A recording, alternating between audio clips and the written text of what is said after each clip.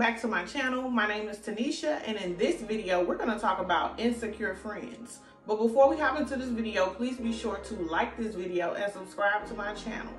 Let's get into it right now. I made me a chai tea latte, and it's the bomb.com, okay?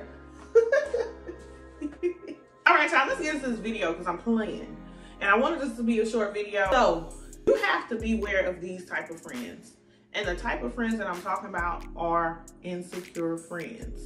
Having these type of friends will just hold you back, okay? And the reason why I say this is because I have encountered many women that have had different accolades, status, all these different things going on in their lives.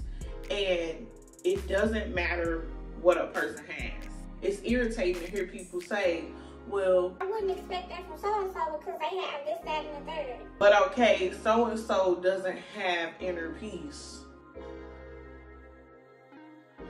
confidence, joy, you know.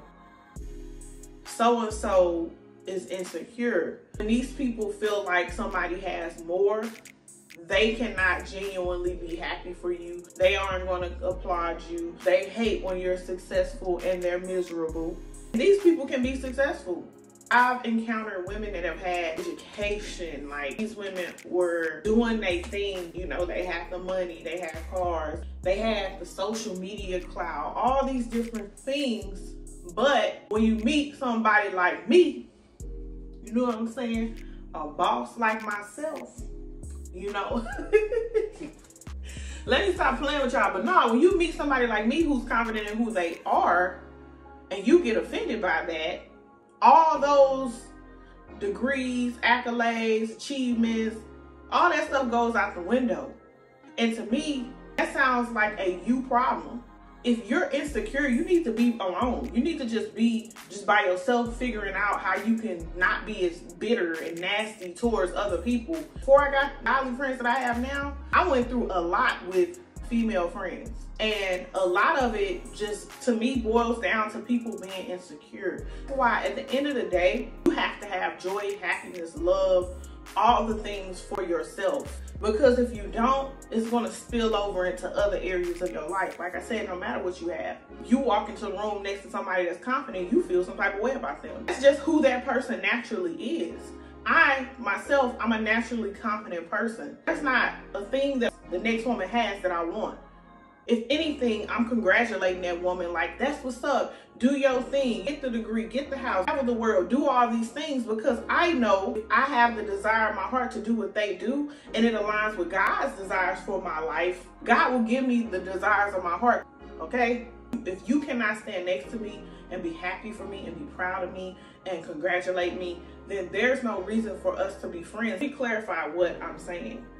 I'm not talking about I need cheerleaders. I don't need a cheerleader to come into my life and, you know, Tanisha, you doing this, you doing that, you know, and never correcting my wrongs. I don't need that. What I need is friends that are going to encourage me and hold me accountable. Like, Tanisha, you know what, you was wrong. Criticism has to be constructive. Like, sis, give me examples. What did I do? You know, what did I say? How did I, you know, rub you the wrong way? As I mature and get older, what I'm learning is communication. We have to be able to communicate with each other, tell each other how we felt. You know, I didn't really like what you said. Can you explain to me, you know, why you felt that way? Everything boils down to communication when it comes to friendships. And so with insecure friends, it's just a whole different ball game though. They can be cheerleaders, but they have on a mask.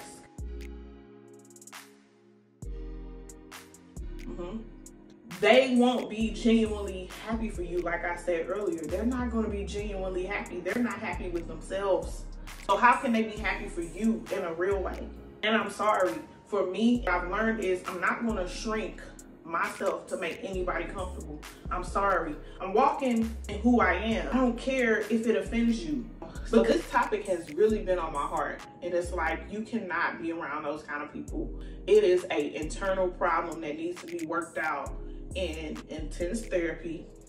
And that's not like me trying to make fun, because they really need healing. They need to find healing, and I pray for those individuals. It's just a lot of things that I require in friendships now that I didn't really require when I was younger. I will not tolerate a lot of things. Like, you give me a back-ended compliment, I'm gone. You say something crazy out the way to me, I'm gone. You try to disrespect me and embarrass me in front of your friends or people that you know, I'm gone. These are things that I have experienced with females. Like, when your heart is not right, it affects everything about you. My goal has always to be around boss women and let's get this money together, let's elevate together with no hate, no envy. I don't know what's wrong with women from a more spiritual aspect. It seems like it's just a heavy attack on sisterhood. The enemy does not want women to come together because he know when women get together, we cause some things to shake and move. And so if I can keep these people insecure, I can keep them envious, if I can keep them jealous, then they are going to mess up their lives. They're going to mess up their connections and stuff like that. So that's just me going off to a different subject, but that is what it is. You know, the enemy doesn't like friendship. He doesn't like nothing really. He don't like nothing concerning us.